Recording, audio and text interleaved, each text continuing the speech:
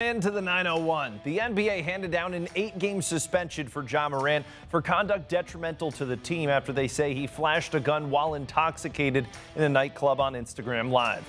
The suspension is retroactive to when Morant left the team on March 5th, so he is eligible to return this coming Monday against the Mavs. ESPN reports Morant had not been playing basketball while at a counseling center in Florida, so his ramp-up period is expected to extend past Monday, but he'll return shortly thereafter. Meanwhile, the Grizzlies are in Miami tonight to take on the Heat.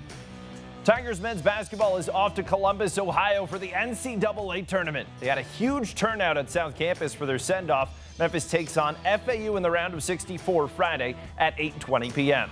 Well, Memphis women's basketball doesn't have to go anywhere. They host Jackson State in the first round of the WNIT Thursday night, the program's first postseason game since 2016.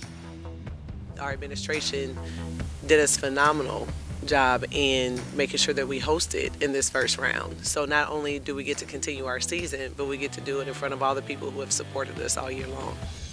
Well, Tigers football held their annual luncheon ahead of spring ball kicking off Sunday. Ryan Silverfield said he's ready to get to work. Obviously, the most fun will occur when we're in between those white lines and actually getting to practice and do meetings within our time frame. But really excited about this group. It's been fun. Obviously, the addition of some new coaches has been great, getting everybody acclimated to the way we do things, and very excited for this spring and moving forward. With your 901, I'm Clayton Collier.